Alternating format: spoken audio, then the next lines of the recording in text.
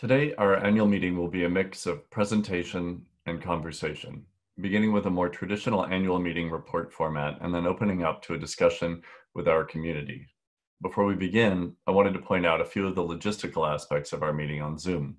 You'll see that there's a Q&A box at the bottom of your screen.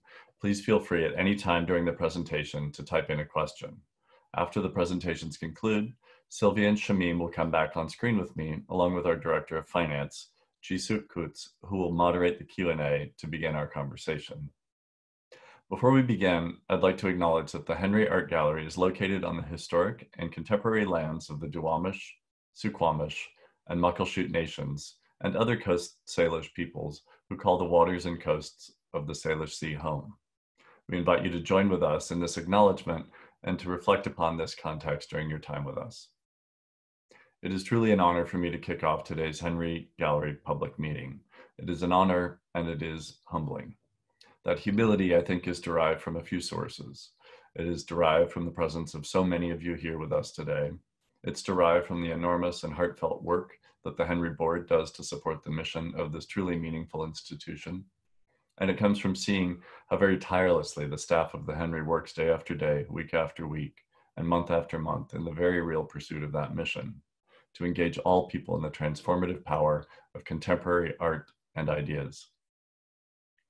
Working more closely with Henry staff than ever before, the board has been making progress against a new strategic plan. Centered in this work are our values: collaboration, taking risks, accountability, openness to uncertain outcomes, innovation and discovery, racial equity and social justice, and inclusivity. We've been both careful and collaborative with the staff in planning and oversight. For over 5 years, the Henry staff and board have actively engaged the work of addressing equity at all levels of the organization. We have more to do, but we've made real progress throughout as we work to be a more equitable and anti-racist organization. And for all of that, for me here today, the greatest dose of humility comes from reflecting on the responsibility that we feel as part of a cultural institution operating in this moment. I know I speak for many or all of us when I say that the past few weeks have required a great deal of listening, learning, and personal reflection on the role that I and that we have historically and in this moment have of upholding systems of power that oppress people of color and especially Black people in our community. That work must necessarily extend to the work that we do on behalf of the Henry, and that more than anything in this moment is humbling. It's humbling and it's inspiring, for we are in a moment of great transformation, and with that comes hope. I can think of nothing better in this moment than transformation and hope, and would expect no less from an organization that opens our eyes and our minds to new voices and new ways of seeing the world around us every time we walk through its doors. So thank you for joining us today. We look forward to sharing our work with you and to addressing your questions at the end of the presentation. And now I'll turn it over to Sylvia Wolf, the John S. Benke Director of the Henry.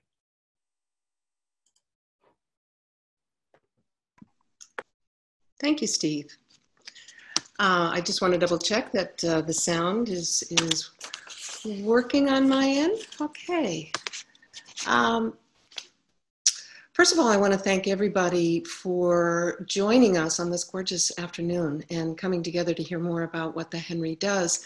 This year, we recognize that there's nothing ordinary about this time.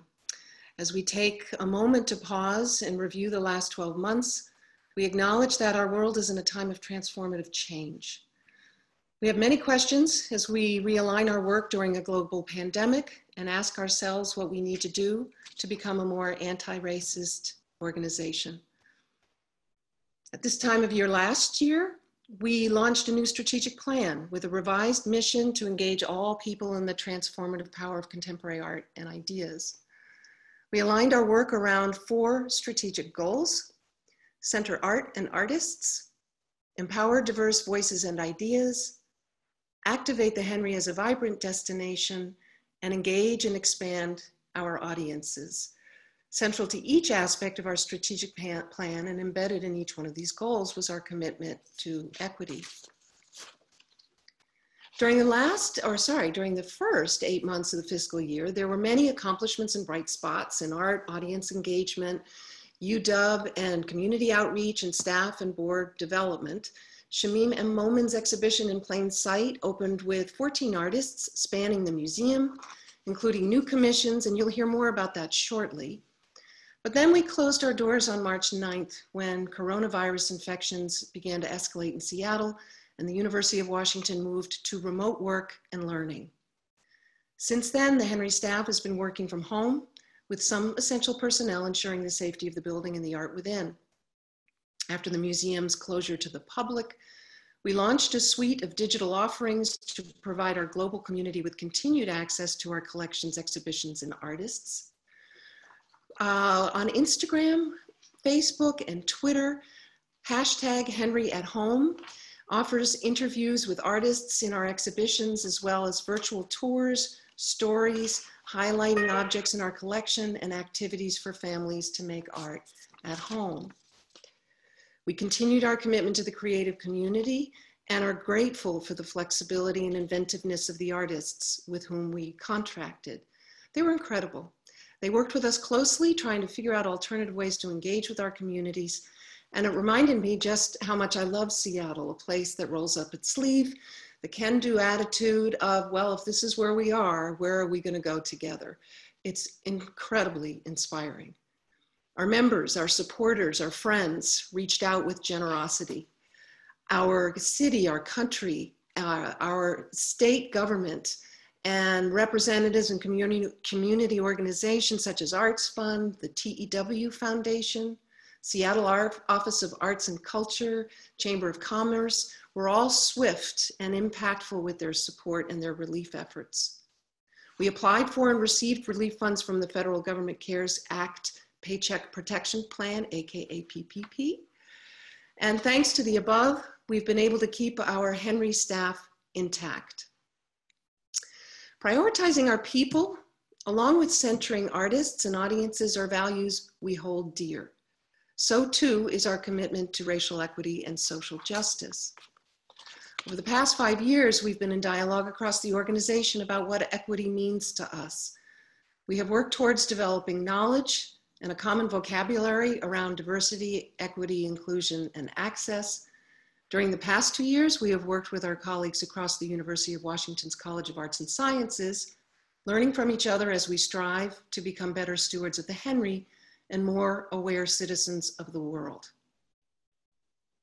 However, the brutal murder of George Floyd by white law enforcement 1 month ago today, and the racial reckoning that has followed in our country and beyond, along with the conversations we've been having within the Henry, make it abundantly clear that our work to date is not enough. We stand in solidarity with Black and brown artists, colleagues, community members in the Black Lives Matter movement. We know we must deepen our commitment to confronting overt and systemic racism. We must more actively support the shifting of power from those who have benefited from structures of racism to those that have been oppressed by the cultural climate and practices within the art world and by institutional racism in general. We acknowledge our failings and we recognize that there is much more work to be done. Right now, we're taking the time to listen and reflect on what we can do to become a more anti-racist organization. We are looking inward to assess how racist systems play out within our own organization. We are also taking steps to effect structural and systemic change. We are renewing our efforts to diversify staff, management, and board governance to represent our region. We will also continue to diversify programming to amplify the voices and views of many and to celebrate art in a broad variety of forms. Being committed to racial equity and social justice, though, means continuing to review and revise our personnel policies, hiring practices, as well as professional development offerings and so much more. It is imperative that we develop methods and means to measure our progress, to hold ourselves accountable. We know we won't be able to do everything at once, and we also know that we will have to create a timeline and benchmarks to adjust and add to them as we learn and we grow. We will do this. We believe in the power of the art and its role in propelling transformative societal change. And as we renew our focus on empowering artists of color, women, non-binary artists to cultivate new work, we thank the artists, the educators, the partners, and the audiences who join us in this crucial work. Now I'm going to step back, introduce Shamim M. Molman, Senior Curator, who will be joined by Dr. Mita Mijado, Associate Curator of Public and Youth Programs, and then I'll return for a few more remarks before opening the floor to questions. Thank you again for being with us. Shamim? Thanks so much, Sylvia. And thank you to all who are joining. Again, I reiterate foregoing this beautiful afternoon, so rare here. I thought I might start actually by reviewing a bit of our exhibition history from this past year. So this past fiscal year, in fact, so that will be summer. I'll start with the suite of shows that we presented in the summer into fall. I'm putting them all together in part because I'd like you to see them all together. I'll touch back on that at the end, but I'd first like to mention our presentation of the Cecilia Vicuña exhibition about to happen, which is the first major US solo exhibition of this incredibly influential Chilean-born artist, which traced her career-long commitment to exploring discarded and displaced materials, peoples, and landscapes in a time of global climate change. So reframing this notion of dematerialization as both a formal consequence of 1960s conceptualism, but at the same time as around radical climate change. It becomes so much about how to personalize that concept and how to make that about people and not purely an ideological perspective. The exhibition goes on to examine a kind of process that shapes public memory and our responsibility and complicity within that. So you can see one view of that. I hope many of you were able to see it. It was extraordinary and very difficult to capture in a single slide, as with all of these.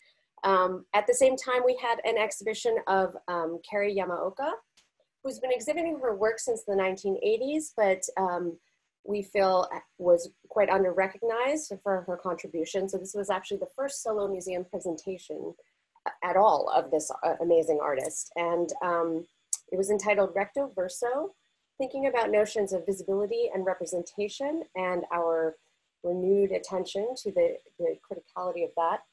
She currently lives and works in New York, and in addition to her solo works, you may know her as well as a founding member of the queer art collective Fierce Pussy. Across her work, Yamaoka revels in materiality. You can see that a little bit in the slides. I hope you're getting some sense of that texture. And deploys strategies that mirror the conception of the self and identity that is contingent and elastic, ever-changing, never static. Her working methods embrace the instance of chance, states of transformation, and the indeterminate.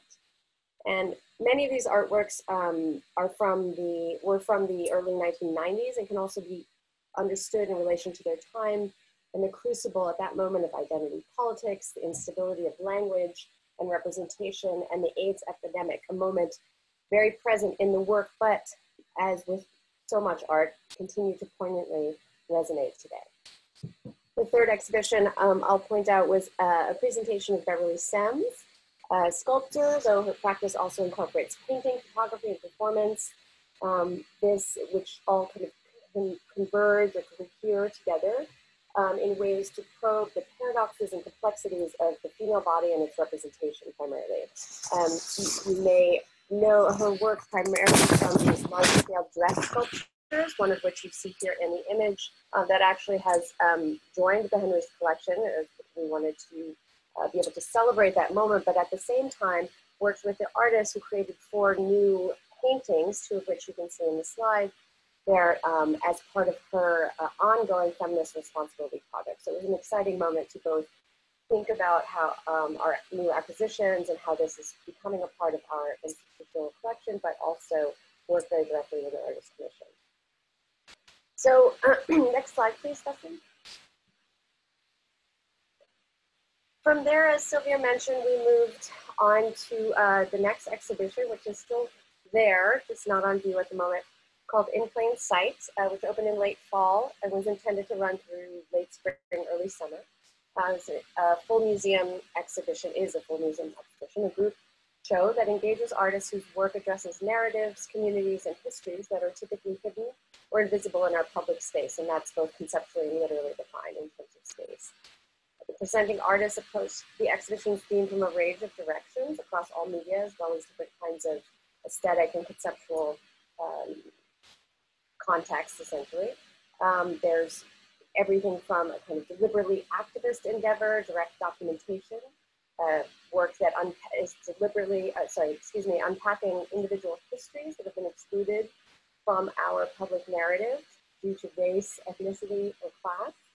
Explorations of coded language that was necessitated by a need for secrecy or self-protection within communities, as well as the illumination of invisible or covert systems of labor exploitation and capitalist control. So that I know that encompasses a lot, but it's a big exhibition. It occupies the entire museum, and fundamentally, all of these artists are really questioning the notion of what we've previously perceived or been presented with, a complete authoritative story, a complete truth of some kind, wherein this needs to be expanded, retold, and inviting multiple voices, multiple truths, and really trying to embrace the true complexity of humanness with all of its complications and inequities within. So we also planned a series of public programs throughout the course of this fairly long exhibition in order to be able to activate it directly with artists and other of our community partners throughout. Unfortunately, of course, some of that had to come to a stop at the beginning of March when we did close. And like everyone else, we had to do a very quick and very deep pivot to what we could offer our artists remotely, our audience remotely through our various digital platforms. And I do want to take 1 second to thank the entire team across multiple departments who suddenly needed to be working in a very different way than we were previously used to, thinking about the remote virtual space as suddenly our exhibition space, our space for content and for programmatic communication. We really did so with such grace and inventiveness and creativity and dedication. I hope some of you have been taking advantage of the offerings that have been out there. Really, we tried our best to think about a multiplicity of types, of styles, of formats, being able to present past programming as well, bring some of that back into into our offerings, and give some sense of the breadth and diversity of our virtual programs, as well as move into new programs or reconfigure programming that we had planned so we could, to the best of our ability, maintain the commitments that we had to the artists in this show as well as beyond within our programmatic strategy. So because so much of that actually is programmatic and around events, actually this is a good moment for me to turn this over to Nida, and she'll talk a bit more about our public programs overall, both before and then after the closure, and then I'll come back and chat a bit about our upcoming exhibitions and everything. So thank you. Thanks, Shamim. As you all might imagine, all of the exhibition content that we've had this past year provided a lot of inspiration to develop a number of programs. And what you're seeing here on the slide are just a few of many. Rather than going through event by event, I thought it would be instructive to provide an overview of our general approach toward program development with a couple specific examples, and then I'll also share how this approach has helped guide us as we move to distanced programming in response to COVID, and how it continues to guide us as we look ahead to this upcoming year. Basically, we've been working to build more sustained and thoughtful community engagement so that we don't think of our programs as singular events, but as opportunities for ongoing and deepening conversations with our exhibiting artists and our community partners. And that includes local organizations, local artists, University of Washington, faculty, staff, students, student groups, as well as youth communities and families. And we're really looking at how we can facilitate and cultivate ongoing conversations that become the basis for programs, rather than the other way around, where we might come up with a program and then find somebody to work work with. So ideally, these are programs that are emerging from community needs and interests, and also work in support of the creative practice of our artist partners. With Art Ventures, our monthly family program, we've shifted this year to a model in which we invite a different local artist each month to design and facilitate an activity that would support their work and also engage with community issues and exhibition content. The image featured on the slide is from our February Art Venture with artist Juliana King Robinson, and this particular activity asked families to reflect on art's capacity to create an atmosphere of welcome and inclusion. Juliana was specifically reflecting on Seattle's status as a sanctuary city in face of federal anti-immigrant policy and sentiment. Another example, last fall, we partnered with Portland-based artist Takahiro Yamamoto in the development of his performance, Property of Opaqueness. The University of Washington Dance Department and Velocity Dance Center provided rehearsal space. Velocity also hosted the performance as well as partnered closely on program development, which included a discussion group that took place at the Henry within the Kari Yamaoka Recto Verso exhibition, and that discussion group engaged her work as well. So that should provide some sense of the rich web of conversations that went into this collaboration. I think it's worth noting that as we've shifted to online programs, this collaboration has found new life with the development of an online discussion seminar involving Velocity and On the Boards. On the Boards was partnering with Yamamoto on a performance that was to take place in June, and we all put our heads together to think of ways to support On the Boards as well as Yamamoto's creative practice during the postponement of the program. Next slide, Dustin. So using that as a jumping off point, the restrictions that COVID-19 placed on our ability to gather safely asked us to be flexible and imaginative with our offerings. Many of our scheduled programs were either postponed or reshaped to suit an online format. Included in this reshaping was the In Plain Sight film series, a collaboration with Northwest Film Forum that we had been working on for some time. And with the shift to online screenings, we actually ended up expanding the program and included 3 additional engagements, which opened opportunity for new partnerships, as well as the building of a great deal of excitement looking ahead to future programs with existing partners, including Northwest Film Forum and also the Black Cinema Collective. For Art Ventures, we invited our teaching artists to create short videos for families at home. So we made potato stamps, we made painted fabrics using old candles as dye resist, and a bunch of other activities.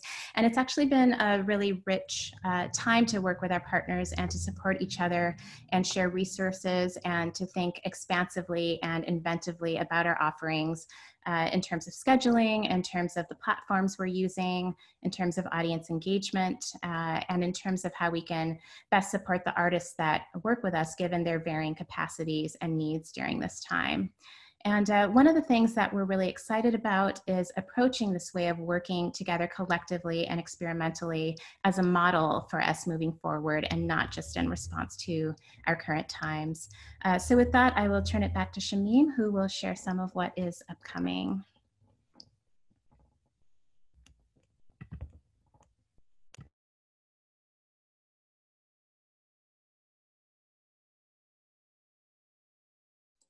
Shamim, you're muted. I'm sorry, excuse me. If we could go to the next slide, please. Thank you so much, Rita. So looking ahead towards the fall, we are still uncertain exactly when that will be, or when that will begin, I suppose I should say. But we remain committed to the plan that we have put to place, which is to participate in a nationwide initiative called the Feminist Art Coalition, the FAC for short. And this was a sort of organically evolved group of curators and other organizational colleagues who wanted to create a platform for art projects informed by feminism, specifically plural, to address the many approaches that one might house under that particular rubric. And overall, the FAC seeks to generate cultural awareness of feminist thought, experience, and action. But the intent is also to foster collaborations between art institutions, and that's part of the reason it became a nationwide initiative. Right now, there are over 100 participating organizations. It's pretty extraordinary, that aim to make public their commitment to social justice and cultural change and really put it into effect together and see where that kind of multiplicative connection can happen. So we, as mentioned, we have maintained our commitment to that participation. The Henry decided as a team that we wanted to dedicate our entire footprint to this initiative. So some folks are, everybody's doing things in different ways, in exhibition or program, multiple formats. We are putting the entire museum and programmatic schedule towards the FAC concept. That will be comprised of 6 exhibitions. We did have to shift some things in terms of scheduling, but again, we've canceled nothing. Everything is maintained throughout the whole schedule, but we shifted some exhibitions in response to artist requests and what could be possible within the limitations that we have in order to best support their vision. So for this upcoming suite of shows, I'm just going to mention them quickly. I'll try to give a little bit of a description so you get a sense of the breadth of the approach. But among those 6 exhibitions are a experimental essay film by an artist collective called Bambichel. It's a collaboration between Charlene Bamboat and Alexis Mitchell. And this kind of single channel film, along with the architectural installation that creates the site from which you view it, poses questions about the administration of justice and rights under the law via a kind of absurdist narrative of the justice system that is all too resonant, ever more resonant today. We, in conjunction with that, and I don't have an image of this, but I do want to riff off what Mita was talking about. We've been planning a major colloquium, the Bugs and Beasts Before the Law colloquium, that would imagine and explore possibilities for survival and liberation for those whose protections are limited or whose personhood is compromised or oppressed or threatened within sociological systems. So again, inspired by the film, but a multidisciplinary colloquium that will be bringing in various ways, scholars, thinkers, pedagogical advancements, ways of thinking, and artists, of course, throughout a course of initially planned as a several-day symposium. Now we've shifted, and Mita and Nina Bezichnik, who's the curator of the Bambichel exhibition, are working around a very flexible concept of multiple sites, multiple time frames across different modes of interaction, and as well as ways to collect that information and present it. So just another version of how we're trying to work with the constraints we have, but take them as potentially a way to think through new ways of thinking, new ways of working. This will allow perhaps an even broader range of folks to participate and ideas to come around that. So other shows that you see up here, images, Math Bass is an artist from whom we've commissioned an exhibition that will take place in the galleries as well as externally around the museum and the plaza, which we're excited about, to be able to extend beyond the walls here. Something I hope we'll be able to continue ongoing. Math's work fundamentally is really about control, about openness, control and openness essentially in tension, both around the body and architecture and how those experiences interact, and done through a kind of abstract graphic language. This exhibition will be comprised of paintings, a kinetic wall sculpture, as well as the aforementioned external installation that I hope you'll all be able to see in this upcoming fall. Then we have 2 exhibitions that are drawn or based on our permanent collection, but again, read through this lens of the Feminist Art Coalition. Illustrating Injustices highlights the power of printed material to communicate social and systemic injustices, and features work in concert by the French lithographer Honoré Daumier in concert with American photographer Danny Lyon. So it was an interesting connection that pulls forward notions around justice again and injustice essentially through those systems and procedures, but via material that is widely disseminated and thought of as a kind of more populist approach. So we also have Plural Possibilities, which again is based on the Henry's collection. I think the full title is still Plural Possibilities in the Female Body. So you might guess from that we're thinking about gendered representation, ideas around the gaze and the vision of how women are envisioned in both the world, and taken back that vision and used that in their work. So that will be primarily a relatively contemporary selection of, I want to say it was like around 23 artists at this time, but it's still in progress. And lastly, I just would say that while we do not have the final dates for In Plain Sight, for our reopening, we are hoping to welcome you back for that moment. And hopefully those of you who have, those of you who have not seen the show, I hope you'll be able to join us there, because like most art, it resonates in a different way at different times. From the thematic, we are really the artists involved are thinking about hidden histories, unspoken systems, things we need to address, rectify, make better. And it takes on a new resonance, frankly, much of the work and the artist's vision in this world, in this context, how we might take that dialogue and re-envision a world against these brutal injustices that we see, and how we might make one better and more humane. So I do hope to see you all there then, and we'll let you know as soon as we can if we are able to reopen with that soon. So I will stop. Sorry, I'm sure I've gone over again as always, but I will return this back to Sylvia for a couple of remarks, and look forward to our question and answer section as well. Thank you, Shamim. And thank you, Mita. As we look to the future, we're making plans to reopen, as Shamim mentioned, when Governor Inslee announces that King County has entered phase 3. As you know, we entered phase 2 last Friday. And as soon as we have safety measures in place to make sure we can ensure that the health and well-being of our staff and visitors is taken care of. Right now, it may be sometime in August, but again, the numbers in the past few days, none of us know where we are headed. All will depend upon the recommendations by government and health officials and safety and well-being. In the meantime, we're working hard to prepare to welcome you back, to bring new art and artistic perspectives to our region in the fall.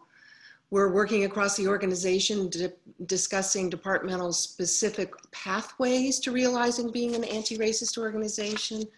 And there are more and more and more things that I'm happy to talk about a little bit more in the chat function, or sorry, in the Q&A if you'd like. I will say that the board just approved our FY21 budget, which keeps all staff on the payroll, and we will have some open positions that we'll be posting shortly. We're also looking at what additional resources the Henry needs to advance this work. We know there's much, much more to do.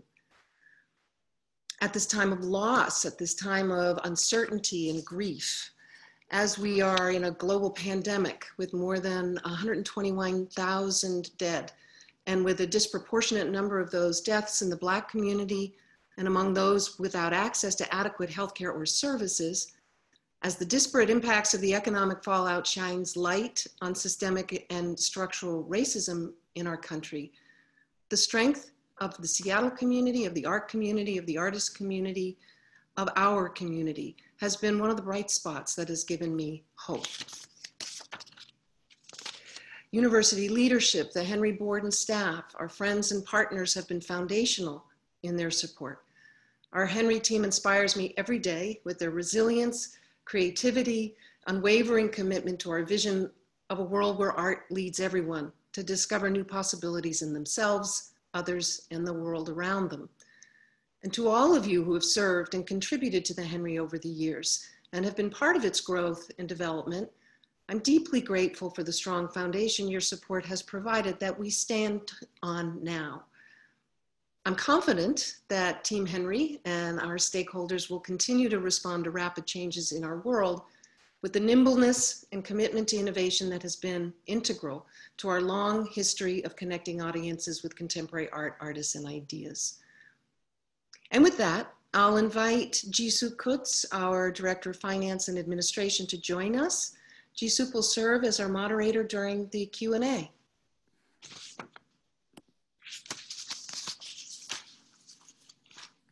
Okay, hi everyone. If you have any questions, we invite you to use the Q&A function at the bottom of your screen, and we'll address those questions as they come in.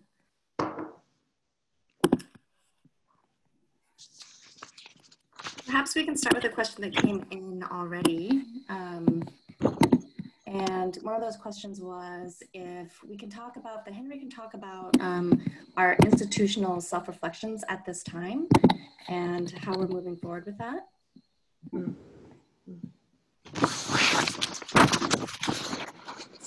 Yes, thank you.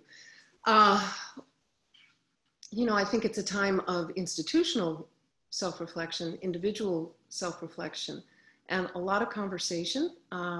We're talking in small groups and department groups, but I think the institution is also looking at policies. Procedures will come out of policies. Policies are where we will find things that need to be adjusted, but also standing on the ground that we feel that we've started to build, and then being as open and transparent with each other as possible. I'm learning a lot. I'm learning from our staff sessions and open conversation. I'm learning to be quiet and sit. And although the moments may be long and quiet, something will come forward that will make me realize, oh, actually our whole team doesn't know how decisions are made, or our whole team needs to know more about this aspect of our operations. So I think the question is, yes, we're an institution, but we're an organization that's made up of people, and we all come from different points of view and perspectives and different, bring different areas of expertise. So I will just speak personally that on behalf of the Henry, on behalf of the institution, my job is to be as open, as vulnerable, and as willing to grow and change with humility and not take things personally. Recognize that this is larger than us, and that gives me hope.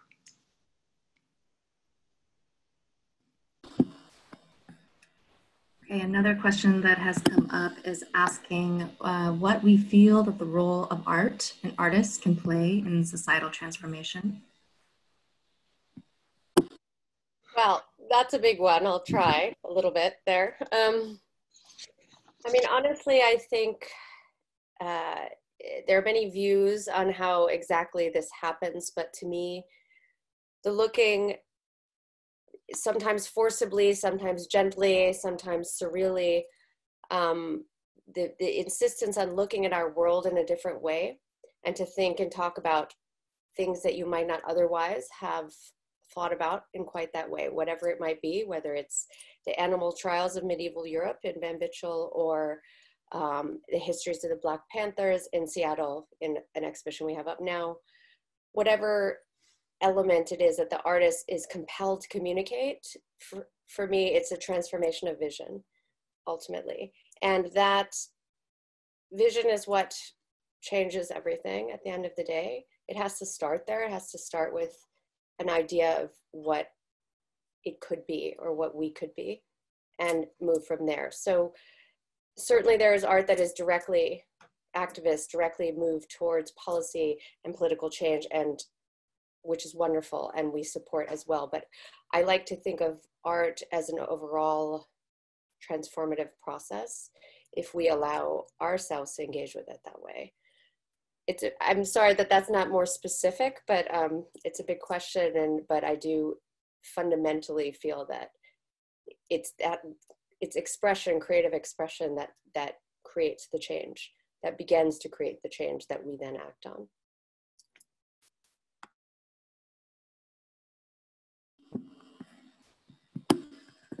Doesn't seem that there have been any other questions that have been posed in the Q&A.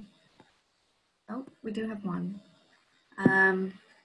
So following on the previous question, what role is the Henry taking on, can the Henry take on in the way the Seattle community is influencing the nation?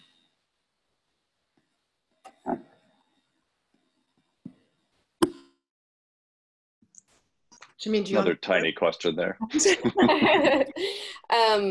I would say, you know, one thing from specifically thinking from the curatorial programmatic arena, some conversations that we are having, that we have been having already for the years that I've been here, but want to prioritize and really invest in a greater way, is something Mita was talking about, which is this a deepening of engagement with our communities and and the organizations that are working towards social justice in different ways, and that they're not serving our purpose, but that we're serving theirs, and that our engagement is from that direction. And it sounds like a small semantic difference, but it isn't. We really want to be unpacking how it is that museums often use this idea of engagement as a way to like get people here, but it's less of that direction than a reaching out for what is needed and what we can do to support those conversations and movement. So we don't have a precise answer to that exactly, but we have some thoughts about transparency of our development with exhibitions and programs, and how we can involve a greater portion of the community and from the get-go, as opposed to in a reactive way later on, more so in a developmental process. So the museum is truly doing what it should be doing, which is serving our public and being a part of it as we go. Well, and I think there's a piece of this. Can you guys hear me okay this time? Great.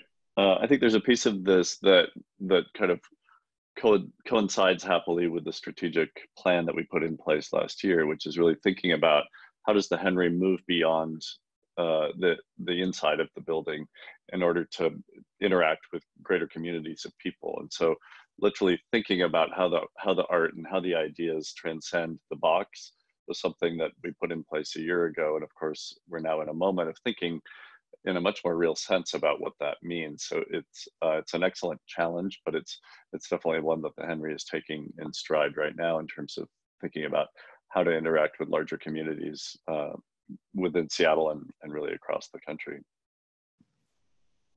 I would add that one of the interesting things that's happened as a result of the pandemic first and our remote work is that professional cohorts are in much closer contact with one another than ever before. So the Henry belongs to a number of groups. There's a Seattle Museum group. I'm a member of the Association of Art Museum Directors. Shameem, I know you're a member of Art Museum Curators. And as we're all Zooming and talking with each other about our challenges and how we're dealing with things, we're becoming much closer and more tight-knit community. We are sharing a lot more of our challenges, our fears, our concerns, and we're sharing a lot of good ideas because there's no best practice for some of the things that we're up against. We're going to be shaping it and developing it ourselves. So to answer the question of what can the Henry do, and that will ripple throughout the world from an organizational and a professional practice standpoint, the things that we're trying and doing that we share with our colleagues might be helpful to them. And I know that we're learning from them as well. So I think you've heard from three of us, three different ways in which we're thinking about it, but I'm grateful for the question.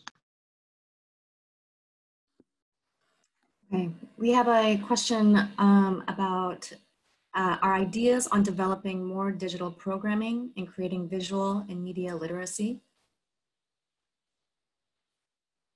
I may be misunderstanding the question, but I'll do my best. And the person who posed the question, please clarify if I'm not getting at it. You know, one of the things I meant to mention before is that this intense and kind of mind-blowing pivot to putting together art and trying to convey art to folks without them ever getting to see it in person has been really, it's been difficult, but it's also been a bit transformative in thinking about how we may continue to be flexible, to offer a kind of array of different ways to engage, interact, respond, and experience the work that we're trying to do, and making that a greater priority in how we program and how we curate, and thinking about how those things are folded in earlier on, projects that may be able to take place in a multiplicity of platforms. You know, one interesting element as well, which is, this goes a little bit beyond the question, but two of our curators are working on inviting artists to develop ways to present their work that aren't digital. And so what would that mean in a time where they can't do it in the gallery, they can't do it with a large audience, and what does that look like? And just really trying to think in every possible mode of communication. The digital platforms are amazing, but we also want to keep in mind that that's not accessible to all of our audience, and we want to think in other ways of extending an analog communication and so on. So I don't even like to say, it's not a silver lining by any means, but it's when you are pushed, you need to come up with better ways to do things and more expansive ways to do things. And I've been really amazed by how the team are doing that. We've begun to do that and we'll continue to do that ongoing in the digital platform. So please let me know if you want me to be more specific about something, but that was my best guess at what you were asking. All right. I think, Steve, this one will go to you. The role that the board plays in supporting the Henry's strategic goals.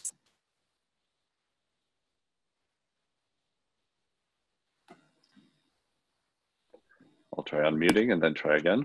I think one of the shifts that we really explored in the implementation of a strategic plan this year was having the board and the Henry staff work very collaboratively on what that mission, what those goals looked like. And through a series of meetings that were mediated and very interactive between the entire team Henry, we came up with a set of goals that we agreed on as an organization across the board and staff. And kind of once that was ratified on the board, it was sent back to Henry staff. And then they've really turned that into a series of kind of objectives within each part of the organization that Sylvia could speak to. And they in turn have come back to the board and said, in the implementation of this, we see these as the places where we would like your support in terms of executing that. So it's really been this great kind of collaborative back and forth that we've explored this time, I think much more so than in past work on strategic plans. Sylvia, did you want to flesh that out? I think you did a great job. Thanks, Steve. Right. Okay, we have a question about once we reopen, will it be business as usual or post-COVID and Black Lives Matter? Will we need to operate and share art in new ways? And what have we learned during this time? I can start with that one. We're still learning. We have been learning, I would like to say, but we have a lot, we always have more. I feel that, you know, we're thinking deeply about, not just about the content of our exhibitions, which has always been top of mind in terms of how we think about diversity and inclusion, but also how they come to be and how they're executed and with whom we execute them. And so that we're beginning our conversations. We don't have final plans to share at this moment, although we'll be happy to do so as we go forward. But we're talking about everything from, as I mentioned, a more transparent and inclusive conversation about how we get to the shows that we choose to present in our galleries, how we make them accessible to our audience, both in the galleries themselves, what kinds of interpretation, information, how it's shared, who is supported through those voices of interpretation and print presentation in particular, by which I mean literal print, but also in the digital realm, information, scholarship, and so on. But everything too, and this is cross-departmental, this isn't just curatorial. I want to be clear that this is a working conversation across all of our different departments, but who we work with as vendors, who are we giving our money to so that we can better have influence in supporting our community. So, you know, we have an ongoing meeting set up because of COVID initially with our colleagues to figure out how we could better share resources with our organizational colleagues and make things happen out in the world. As Steve mentioned, we're thinking a lot about public presentation, how that might be an additive way to reach forward and be present and address and be responsive, address what's happening currently, and are talking about other groups that we could convene within our programmatic development as well as our exhibition development to include and pay attention to the needs and the voices of our greater community. So those are just a couple of examples that are precise, but we in the curatorial department, I assume in every other department, are really trying to take every piece through this lens at this point and think hard about what each thing we do represents about what we believe and where we want it to be, where it isn't, and where we want it to be. So, I mean, there's so much to say about that, but as a beginning, that's where I would start. I think it's fair to say that there is not going to, I can't envision ever, I don't even know what business as usual is right now. And I certainly know that we're not going back to the way things were in so many ways, operationally, functionally, in terms of even that just the way we're talking with each other as colleagues and partners in the stewardship of this organization. The Henry is over 95 years old. We did not build it. We are chosen and fortunate enough to be able to steer it and steward it for a period of time. And that's an incredible responsibility and it's a pleasure and a privilege. So we take it really seriously. And we'll look at everything from what dots on the floor are going to ensure social distancing to what kind of language we're using to communicate with our people to ensure that we're as open and inclusive as possible. All right, the next question is about how we envision bridging the gap between board and staff to create a better understanding of the board's role at the Henry and to promote conversations across all levels of the institution. That's a great question. I just want to say how much I feel like we get more interaction with this online meeting than we do in our typical meeting. So as much as I dislike the technology between us, I'm appreciating that. So thank you for that question. I think this is it's a really an important question and something that we're putting more thought behind now. We've traditionally kind of seen the board and staff as somewhat separate, seen the roles as a little bit isolated, and really relied on kind of the Henry executive staff to form a bridge between the two bodies within the organization. I think a few years ago, we began to recognize the need for greater connection. And I would say that we've had some success with that, with a tiny bit of awkwardness. I think we're always trying to be both respectful of the time that board members are spending and the time that staff is spending. And some of the ways that are obvious to bring people together are really just asking people to commit more time. So one of the places that we're beginning to explore for the year ahead is thinking about how to place board members within staff conversations and groups and vice versa, so that the work that's being done across the organization is really being both understood and implemented and facilitated on both sides of, from board to staff. And I think that's something that I'd be really open to suggestions about and very curious to see how we can develop that as something going forward. I also just want to flag that we are at 6 p.m. I think we've got some time to continue if there are more questions, but want to be respectful as well. Yusuf, do we have one more question left, or how? We do, yeah. We have a question about online platforms. So do we see continuing using online platforms like Zoom for public programming and meetings like this even after the museum is open to the public? I mean, I can answer that quickly.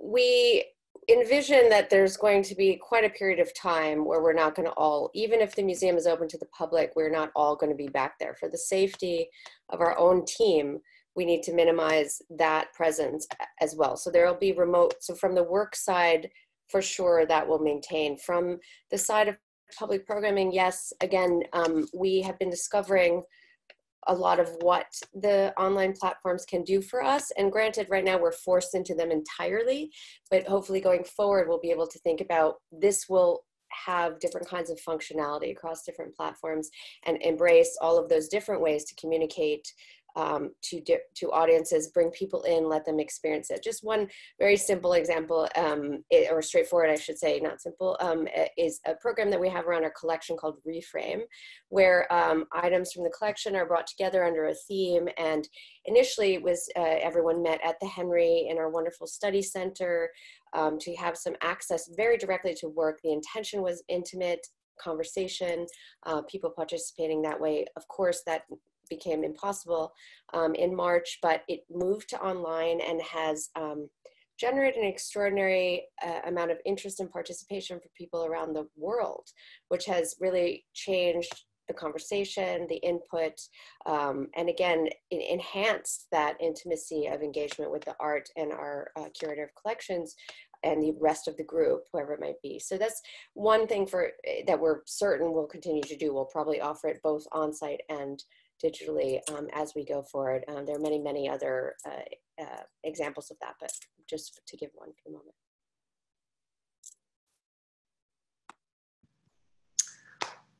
Well, we are at our time. And did we get through the questions, Jisuk? Yes? Okay. Okay. I just want to say we miss you. I think we really do. I can't see all of you, but I feel you. I feel the energy. I'm grateful for the time. We can't wait to welcome you back to the Henry. Thank you for joining us today, and we wish you peace and wellness. Thank you for being with us. Thank you all so much for being here. Thank you again. Have a great evening.